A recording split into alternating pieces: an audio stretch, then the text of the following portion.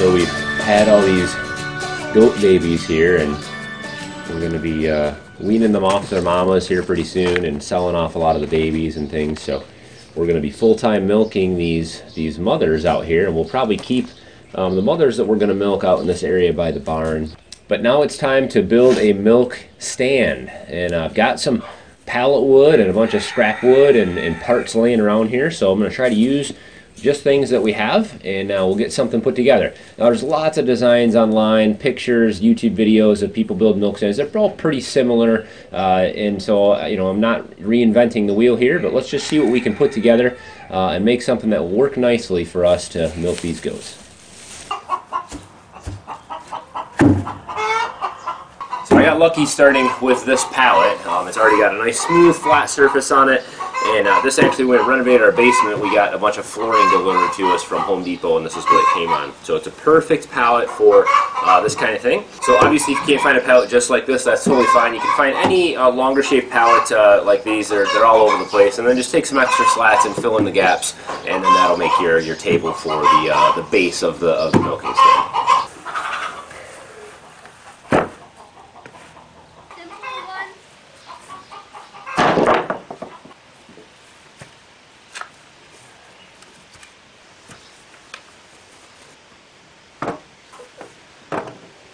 Oh, I didn't even know.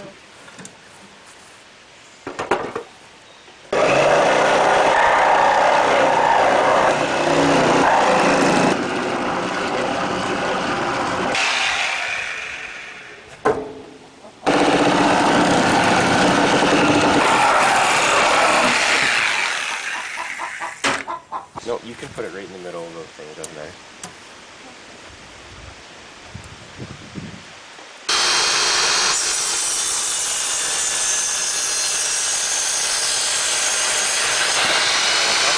Further. So there you go. That's one 24-inch leg. Now, make another one.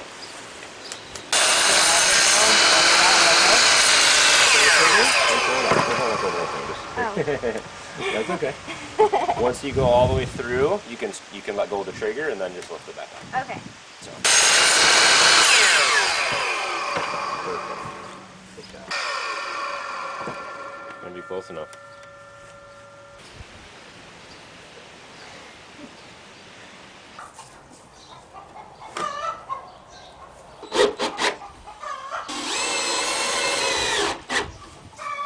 So for each of these legs, I'm using a 24-inch piece of 4x4 that I had scrap laying around, and I'm just squaring this in here, and I'm using some 2.5-inch deck screws with the I think it's the star bit ends on. These things are amazing. I always use these screws for just about everything I do. So this will bite in here about 1 inch, a little bit more because I'll countersink them in just a little bit. I'm not pre-drilling any of these holes. I don't think it's necessary with this wood. It doesn't seem to be splitting or anything, so we'll just put them in on a little bit of an angle.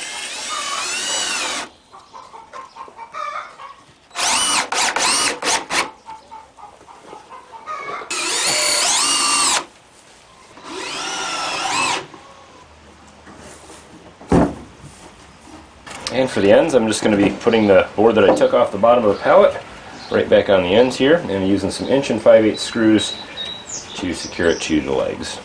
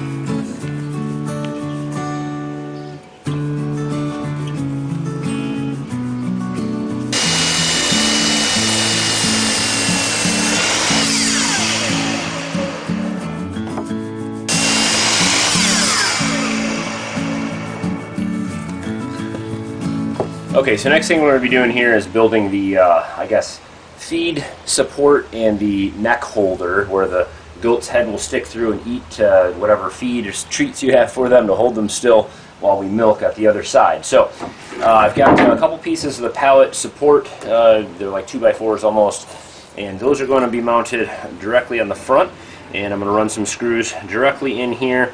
I'm using the same 2.5-inch screws. That's all I have, so they'll grab a little bit of this leg again, and I'll just have to offset them from the screws that I already have put in for the leg there. But one of these is going to go on each side. These are 36 inches tall, so this will allow me to not only milk the goats, the dwarf goats that we have right now, but a full-size goat if we decide to go that route down the road. So we're just going to make sure that this is square with the surface of the table here, and we'll go ahead and get this mounted.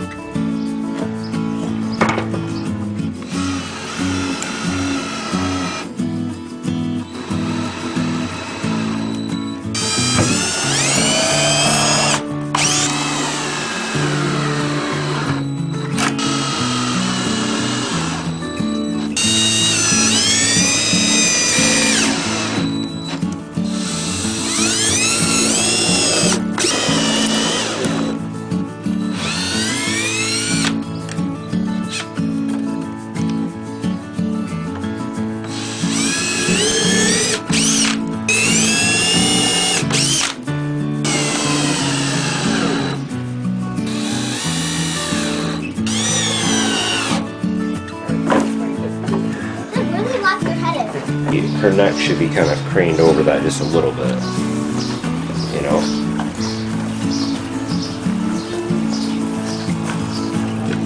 Okay, lift it up, lift it up. Lift it up a little bit more. Okay, okay. Alright. I think right, yeah, a little bit lower maybe. I'll measure it. Wait, so you're putting them in.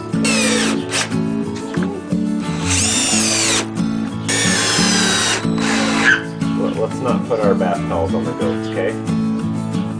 Alright.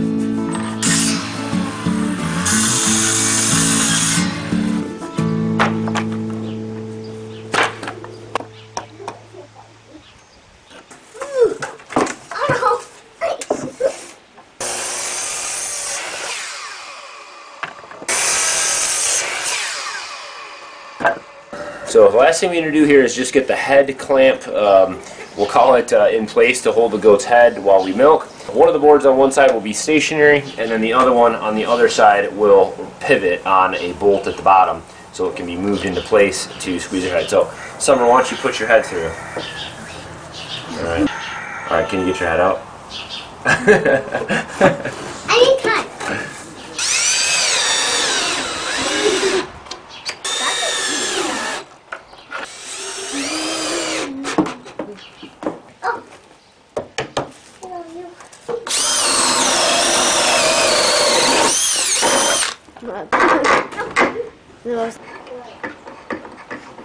I know what you're doing. I know what you're doing. This is You're so right. like if it's way over there, you can get her head out. Alright, Yeah, so we'll just have to do a little bit. you need to make it like right there. Like a little piece of grass or something. Alright, so that looks like it's going to work pretty well. So what I have here, I'm going to have to sand some of the stuff just so it slides a little easier in between here, but this is the one that moves to clamp their heads in place.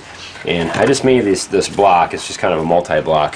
Has 2 different sizes on it, and I could add another one to this side or something like that if I wanted a third size. But this just, I measured it for her. Her neck is the larger size, so once it's over, you can put this in place, and then that can't open. And if I had a goat with a bigger neck, I could put the smaller block in there, and then that will move over to that size. So just an easy way, instead of buying hardware or eye latches or hook and eyes, something like that. I think this will work pretty good. One thing I should have done was I should have left this longer, so I had a little extra piece of wood on the top here to move this back and forth. It still moves pretty easily in here, but it would have been nice to have a handle on the top. So, oh well, I can always change that later on, but this works pretty good.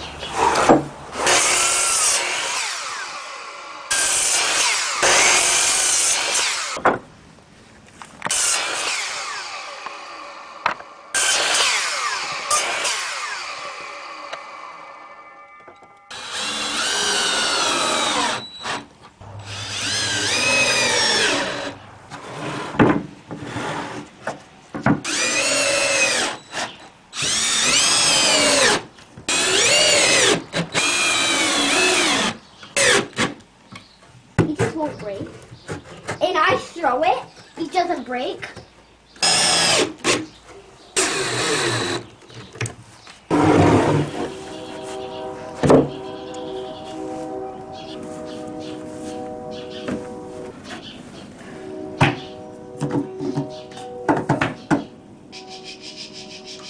Okay, now I'll be the goat and I'll test like the jump.